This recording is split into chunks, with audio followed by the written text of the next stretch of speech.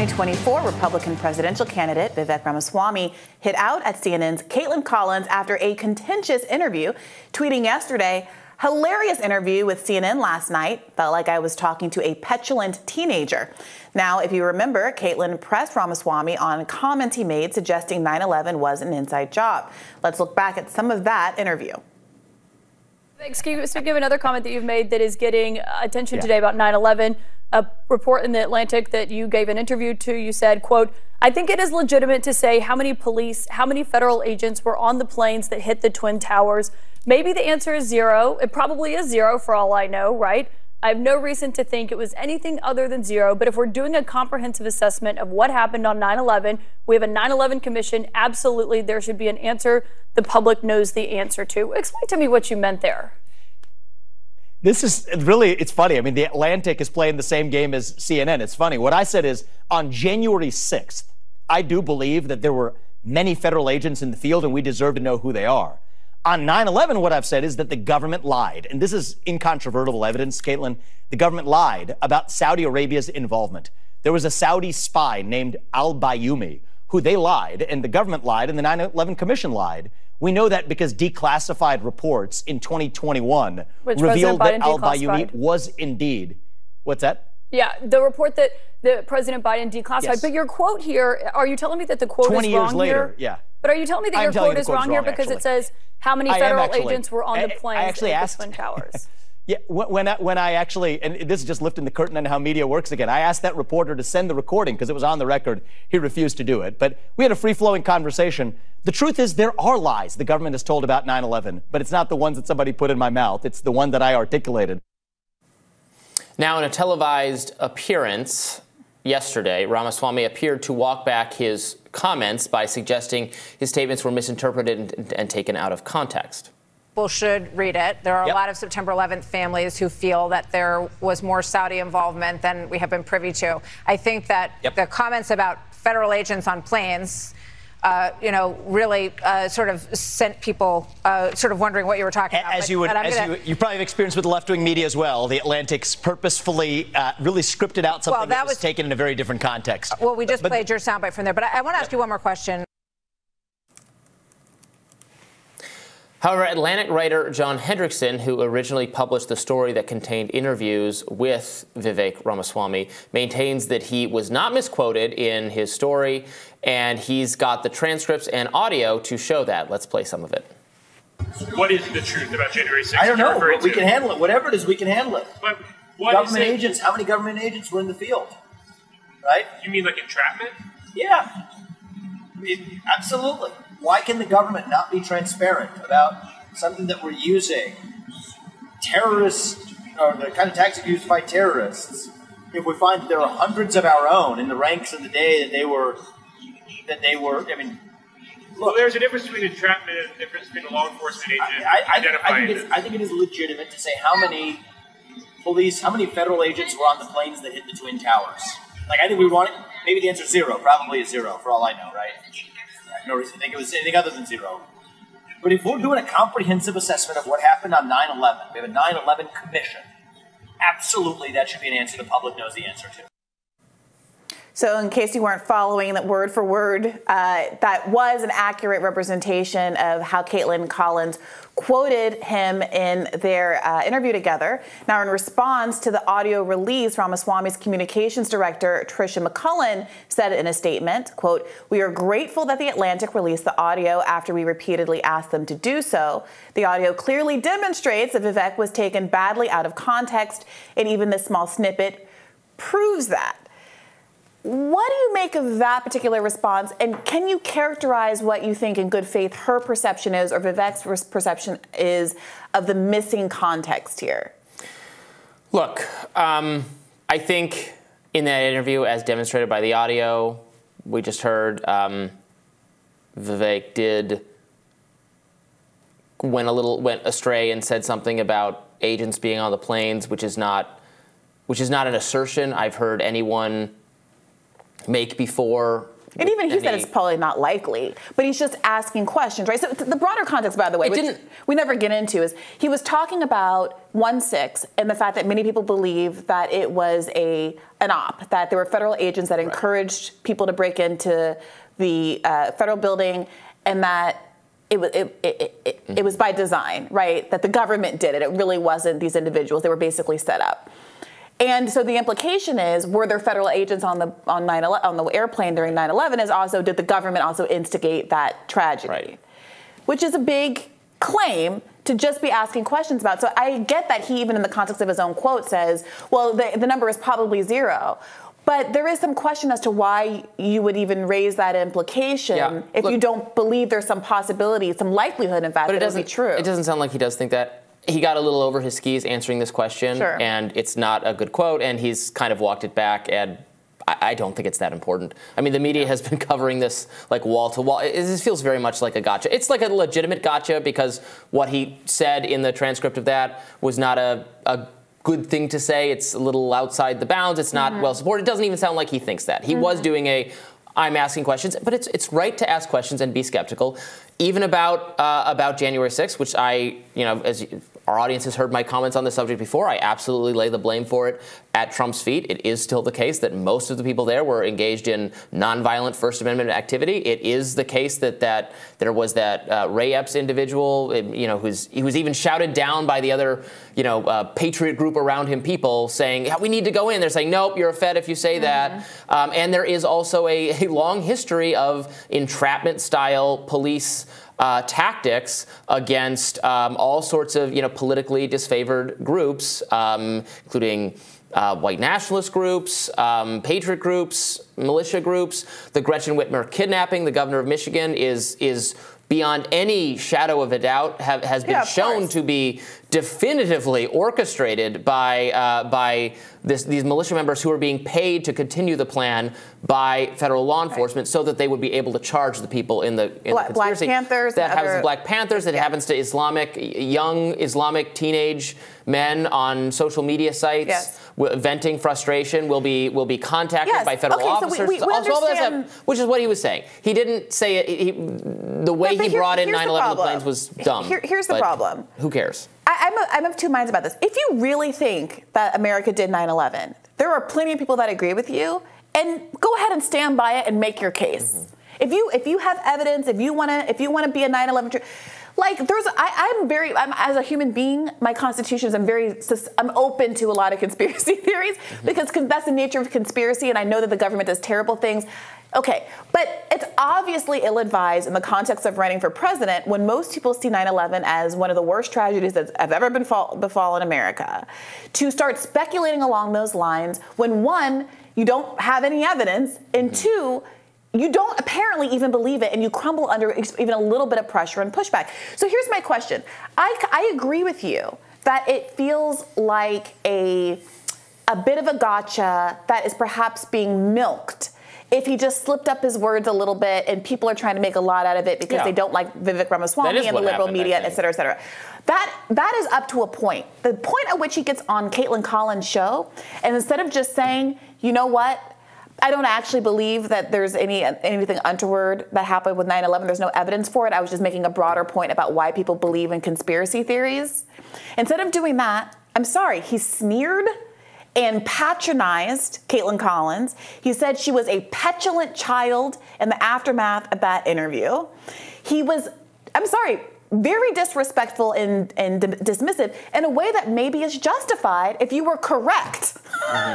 If you were correct and you're really getting railroaded and lied about on the liberal media. But in fact, she was simply asking you to justify and contextualize her comments, and you could have really made her look like she had egg on her face if you just said, look, I am running on a lot of things that are really important to the American people. I admit that this isn't one of them and not even something I'm especially committed to. Let's get back to the issues that matter. Instead of trying to make it a manhood swinging contest with a reporter at a certain point. I'm sorry. To me, the biggest fault I would put on Vivek Ramaswamy in this is not getting out over his skis, as you put it, but choosing to come off as so hostile and domineering. When someone like RFK Jr., we've seen him in these situations, and to his credit, he says things like, you know what, I have to look into that. I'm not as familiar with that issue. I'm happy to reflect on that. I'll come back to you on that. I mean, he was pretty thunderously upset. I mean, he didn't call anyone a petulant child, but about how his comments were misconstrued in the mainstream media. I've never seen RFK Jr. behave that way to a member of the media. He's very critical of the media. He calls out their misrepresentations. I have never seen him. I've watched many, many hours of RFK Jr. content. I have never seen him behave so dismissively to another human being in any context, no matter how adversarial these interviews are. I think that's part of why he was able to be so successful and be so much on the rise. And I am a little concerned. Vivek Ramaswamy has seen some success in polls in recent weeks, but there's some danger, I think, of him being as politically right in a way that is alienating to some of the Republican base as Donald Trump, without Donald Trump's kind of humor and charm, if you will. And also having the worst qualities of Ron DeSantis, where Ron DeSantis comes off as kind of peevish and unlikable in a lot of these media contexts, despite having some of Ron DeSantis' better qualities, like being more informed and articulate than, say, a Donald Trump. And there's a weird way where he could be pulling the worst of both of those, as well as some of the best of both of those. And I don't know how those are going to fight out in the long term. Attacking CNN is obviously something that the Republican primary base enjoys. Ron DeSantis' big mistake there is not giving them any fodder, because he doesn't do enough mainstream interviews. Even in that Fox interview at the end, the last clip that we played there, it felt like the Fox News host even was like, Vivek popped in with like, and the liberal media tried to get me, right? And she was like, well, here's your comments. Well, but we'll see what I love that host, Martha McCallum. We'll see, what the viewers think, and what she thinks could be different things. That's true. But I mean, at a certain point, if you have egg on your face, you were wrong. Like, he lied, Robby. At the end of the day, he said that he was misquoted. That was on an accurate quote. Kaitlan Collins says on the show, is this an inaccurate quote? Like, she was giving him the benefit of the doubt. And he says, yes, it is. I was misquoted. And then there's a tape. He should have just said, I'm sorry if I gave the impression that I thought like there were federal agents on planes. I absolutely don't think that. Right. If that's the impression you got, that's wrong. Right. That's not what I mean. I was just talking in general about how, we don't know the full story about a lot of subjects, January 6th, other things, maybe 9/11 as well. I don't trust the government in general. Sure. But I was not saying anything about that. I get that. Let's move on. I get that. That's how I would do it. Well, I hope this is lessons learned, because he is on an upswing, and I do think there's a lot of appetite for his brand of politics out there. I'm just not sure making unnecessary enemies. Like the media, the corporate media, both liberal and conservative, makes enough mistakes and is biased enough. He referred to the Atlantic as left-wing. That's LOL, because the left can't stand the Atlantic because it's a neocon, warmongering institution headed by Jeffrey Goldberg. I'm the only person to the extent I'm on the right, who understands the difference between liberals, progressives, and the left. But that's the thing, as everyone else condenses those categories. Skeptical, and kudos to you for that, Robby. You're head above the rest.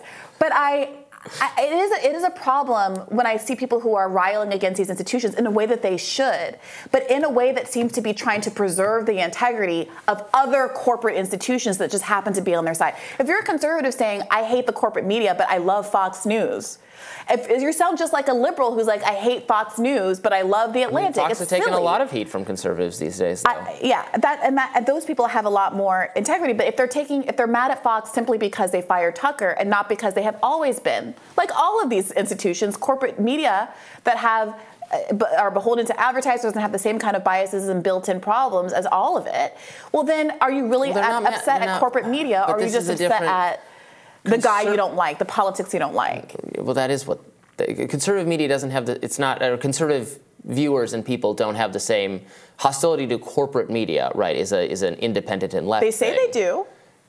Yes, but not because it's corporate, because it's establishment and toes a mainstream narrative that is hostile to their worldview. What does establishment mean? What motivates the establishment? That's a very good point, Robby, because this is my fundamental problem with some of these right populists. Yeah, well, it is a actual disagreement and difference of opinion. What is your politics? What makes the establishment bad? Is it just an empty word like elite? Or do you have a core idea of there's a group of people whose pushing interests, policies that they think are harmful to them? A core of people whose interests, whose motivations or political interests are fundamentally misaligned with yours because of their material status in this country. Right. That is not what this side thinks. That's what your side thinks. No. It's a general disagreement. I know the answer is no, Robby, but I'm trying to make a point here. My point is that is why they are so frequently misled by people who create a fake version of politics that appeals to them and leads them exactly astray. That's why Donald Trump can get on the debate stage in 2016 and say a lot of good, true-sounding things about the swamp and then get into office and appoint all of these Wall Street tycoons and revolving door animals right back into the swamp that he said he was going to drain. And so my point is not, it's a rhetorical question I'm asking and imploring conservative viewers who I think have the right instinct to say at the end of the day, I'm not expecting them to agree with my politics, but if your problem is that people who work in industries then go and enter the government to regulate their own industries in a way that is self-serving and self-beneficial, if your problem is that the pharmaceutical titans and all of those people are writing our public policy and the government is corrupt, that is correct. But just saying the government is corrupt because it's the government, you're going to be exploited if you don't have an actual more sophisticated analysis of why it is that people you don't like aren't acting in your interest. And it's not just vibes. And the same thing I would argue is true when you're talking about media critique. People aren't just sitting around saying, oh, I just want to be evil. What is motivating people in having the approach that they have? But it is genuinely different values because, not that I can speak on behalf of all conservative people or something, but conservatives have a different political ideology. It's not like they don't hate businesses or even very wealthy people just making money for its own sake. They don't but that's not what I'm stigmatize or demonize that. I agree. I understand that. They don't want the government supporting progressive cultural, social, and economic values that they don't agree with. I think it's a fundamental different. I mean, a lot of these people want abortion to be illegal. They want a lot of them gay marriage to be illegal. They want most of them do not. We're talking about conservative primary voters. The overmajority of Republicans do not want gay marriage to be illegal. Gay marriage has flown the shark. Even Republicans don't try to. No, gay marriage has been enormously popular poll-wise for years now. Among Republican primary voters? Yes. I think it's pretty close. And like the vast majority of them are pro-life. I'm just saying there are different values. You can't say, well, why? If they would just understand that the corporate media and corporations and their influence on government is bad. I mean, they agree that, but at the end of the day, they want fundamentally different policies. I don't know. I feel like I said that explicitly. I explicitly said that I understand that there's a value gap. I'm not asking people to understand my values.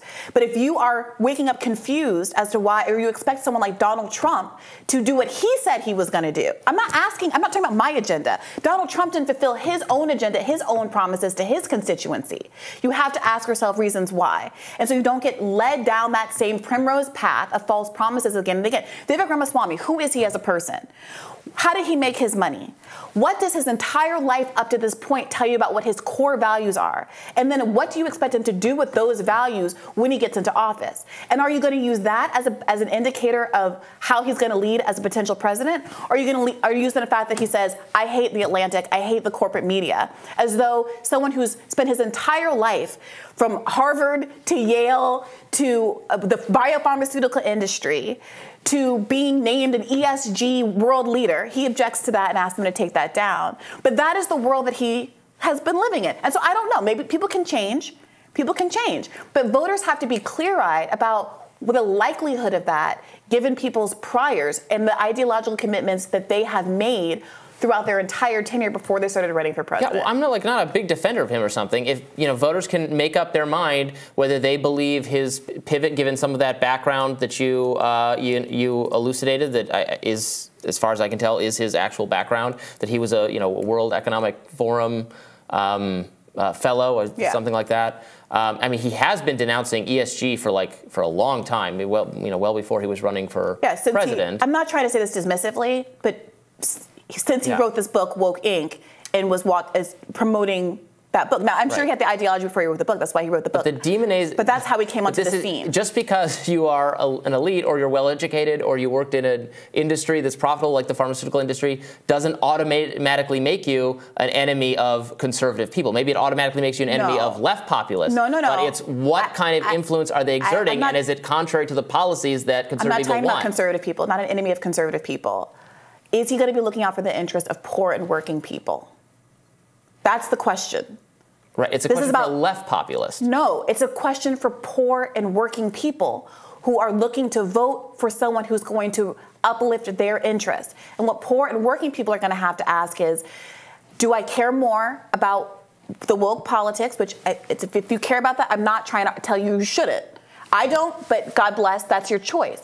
But what the gamble of these people is, are you going to care more about that than the fact that he has a plan to cut Social Security and Medicare? If you go to Vivek Ramaswamy's website right now, he says he wants to end Lyndon B. Johnson's Great Society programs, the keystone of which is Medicare and Medicaid. I know what you think about it, Robby. We should do that. You think that. But these are two of the most popular social programs in the world. Most of our grandparents, people who don't come from affluent families, are heavily reliant on these programs to not be destitute in the street they were before the 1950s. The elderly poverty rate was decimated by those great programs, and that is why so many people support them. Our elderly are very wealthy, and I think even a lot of young conservative people are sick of the upward transfer of wealth and power to the elderly. Robby, the 1%, there is this glut of very wealthy elites that are sitting on these houses and making life miserable for everybody else. But the average American income is $50,000 a year. There's no most of anything in America that is very wealthy. People are struggling. We sit on the show every day and talk about how people are struggling. We talk about inflation and Bidenomics being crap and inflation being high because there's seniors on budgets that are trying to make do with cost of living adjustments that don't keep up, although Biden did help with that for seniors. I will give him credit for that. And with prices of goods going up and with housing costs going up, and now they have to start paying their student loans back. The largest growing group of people that owe student debt. Conservative people want them to pay back their loans. Let me just make the point. The largest growing the largest growing population of people with student debt are seniors. So you can say that they deserve to. I'm not making a value argument. I know that you think that they should have to pay the debt, but this is the reality. People have to vote on their pocketbooks and what benefits them in life. So you can say they shouldn't vote in their self-interest, I guess, or maybe they value some of this other stuff more, and that's voting fair. in their self-interest to just yes, voting in your self-interest to just take money from other people and give it to you or other people that's not a conservative value. Maybe that's a left populist value. I don't qualify for student debt forgiveness. I made more than I wasn't saying you specifically. So I'm talking about someone's grandparent that might lose their Social Security benefits, their Medicaid, and and have to, because of Joe Biden, to be clear, have to start paying perhaps hundreds of dollars a year, a month in student loan payments starting in the fall. I don't think the conservative plan is to immediately end these programs, but to recognize that they are insolvent in the long run. Vivek Ramaswamy, who we're talking about, specifically says one of his core plans on his website, if you go and Google it at VivekRamaswamy2024.com or whatever it is to cut Social Security and Medicaid. That's all I'm saying. I'm not trying to smear the guy. That's what he wants. And many of you out there want that as well. But many of you don't. Polls suggest, the popularity of the program suggests that many of you don't want that at all. And so the question is, are you being misled by someone who is willing to give you the cultural fodder that you want because it doesn't hurt them, their bank account, their ability to become a billionaire at age 37, multimillionaire, at the age 37, through the biopharmaceutical industry and deregulation and all of the things that benefit the very wealthy in this country? Maybe you like that. Maybe you're hoping it'll trickle down to you. Maybe you hope that you also can make money that way. And conservative people believe that deregulation benefits everyone because then the good, the service, the drug, whatever it is, costs less money and there's more competition and there's less industry capture for one specific. God bless. If you believe that, that's fine. But the question fundamentally is going to be, are you going to take someone who says there are two genders? Is that going to feed you at night? Is Vivek Ramaswamy declaring as part of his 10, what do you call it? 10 commandments, No, he has this. He calls them the 10 Commandments, and he reads through them at some of his events. The first one. Those are the rules that God gave Moses in the desert. Yes. I'm familiar with what they are. Vivek Ramaswamy's version includes not thou shalt not covet another man's wife or thou shalt not murder, but there are 2 genders. Fine. If that is very, very important to you, all due respect, that's fine. But what he is hoping, what candidates like that are hoping, in my humble opinion, is that you care more about someone owning the libs by saying that there are 2 genders than you being able to age into old age and having health insurance. Yeah, I think only believing there's 2 genders is obviously very important to the right, but it's not just that. And there is a whole base of right-wing Republican people who are not you're making it sound like you think they're secretly leftists, except they hate wokeness. No, so they'll never I don't recognize think they they're secretly actually leftist, support Robby. a left I do think they want health care as seniors. They want lower seniors. taxes and less regulation, and they want the government programs to be not non-existent, but to be fair. You pay into them, and you get what you paid it. You get that eventually, and fair to everyone. And structured differently, not in a way that benefits. It overlaps with some left-wing populism because they don't want to structure it in a way that benefits massive pharmaceutical companies or anything like that. You don't have to make this argument because I don't believe that they're leftists. What I do believe is 9 out of 10 Americans who receive Social Security have a very or somewhat favorable opinion of the program. The number for Medicare benefits is 84%. It's going to be broke by the time the people paying into it now would get any benefits. And 55% of Republicans. That's just like we have to deal with that. 55% of Republicans, according to a 2021 Gallup poll, support same-sex marriage. So a majority of Republicans at this I support same-sex marriage, and I have no problem with a minimal welfare state to take care of the people who most need help. But it's not even particularly conservative to say these things obviously need some restructuring because there's massive waste and the costs are not controlled. But all right, we went way longer than we were supposed to on that one. More Rising after this.